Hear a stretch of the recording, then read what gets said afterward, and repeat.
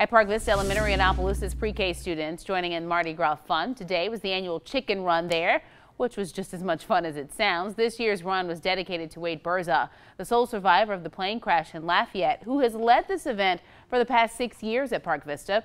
The school's principal says the students celebrating Mardi Gras sends a positive message to the community.